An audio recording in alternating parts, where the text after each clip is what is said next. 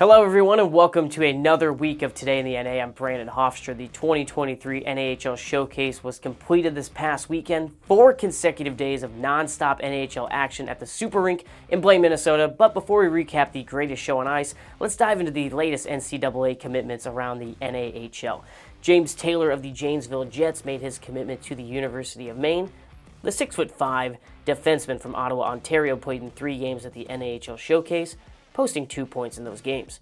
Taylor has 4 points in 5 games to kick off his tenure with the Janesville Jets and is looking to finish his junior career strong with the Jets. St. Cloud Norseman's Jack Christ recently announced his commitment to Minnesota State University of Mankato. The 17-year-old forward made his junior hockey debut in Blaine last week and played in all 4 of the games for St. Cloud, dishing out 3 assists in those games. The Chaska, Minnesota native will be looking forward to making a splash in his rookie season.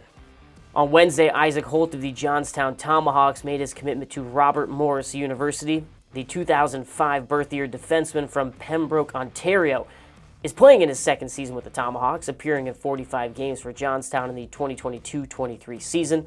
Holt scored his first goal in a Tomahawk sweater on the opening day of the showcase against the El Paso Rhinos and is looking to continue to make an impact for the rest of the year. The North American Hockey League Showcase took place last weekend in Blaine, Minnesota, and it wasn't an event to miss. All 32 teams came to play for 3 or 4 games throughout, and for most, it kicked off the regular season. The Northeast Generals stole the show as they were the only team to finish undefeated throughout all 4 games, heading into the rest of the season with an edge on their East Division foes. The Colorado Grit and New Hampshire Mountain Kings both picked up their first wins in franchise history, the Grit turning things around in Blaine after recording 3 losses on home ice as they won 3 games at the Super Rink. The Black Bears, Nordiques, Bruins, Minotauros, Warriors, Mudbugs, and Wendigo also left Minnesota with a 3-1 record.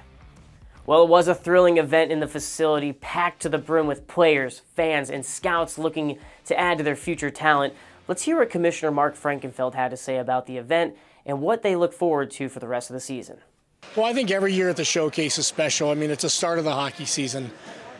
When scouts come walking in, they start up those stairs, they know the season's starting. And so it's just it just gets everybody in that mode. And, you know, right now this Showcase just has not been disappointing at all. We have more teams here. We have 32 teams here. We've got another 90 youth Tier 1 hockey teams playing. We got the National Team Development Program here, the 17s. And right now our scout numbers are higher than they were last year and back to the old pre-COVID numbers. And so right now we got a lot of great hockey players here, playing a lot of great hockey to get the season started in front of a bunch of scouts. So it's serving its purpose. It's here to let these scouts come out, get some early identify players early, and then, you know, create a list and then track them throughout the course of the year.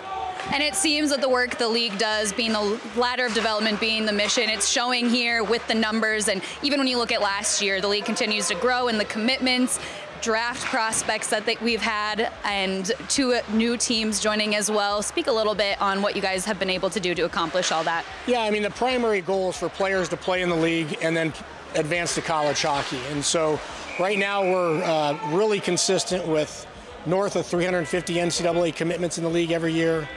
This last year was 380. About 70% of those players are Division I, and so the league is performing well.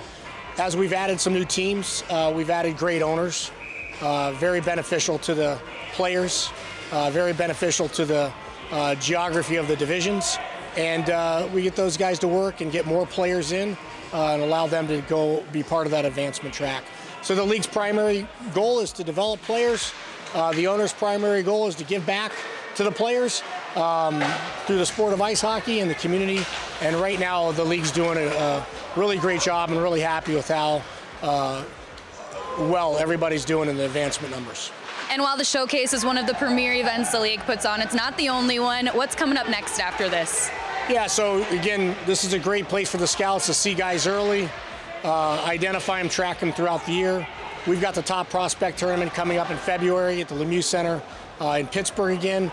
Looking forward to that. We're adding a couple more NA teams there. We'll have the PHL Tier League there, and then we culminate in the Robertson Cup at the end of the year. But the journey's begun. I don't know where the off-season went, but just excited to be back and see all these young guys come here, playing their hearts out, try to earn an opportunity to advance to college. As Mark just said, the journey has just begun, and with that, we look forward to the upcoming weekend of games.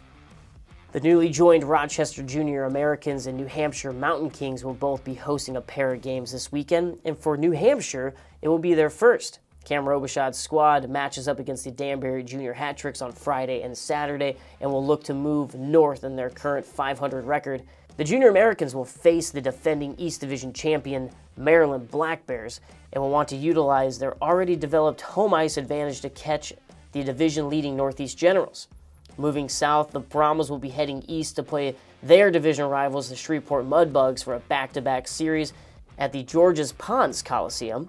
This Robertson Cup South Division final rematch should be an exhilarating weekend series to tune into.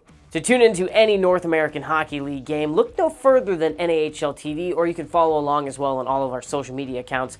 Make sure to also tune into Short Shifts podcast with myself and Vinny Paracelli, where we talk about the latest news across the NAHL, interview players and alumni, and we'll see you back here next week. Thanks again for tuning in.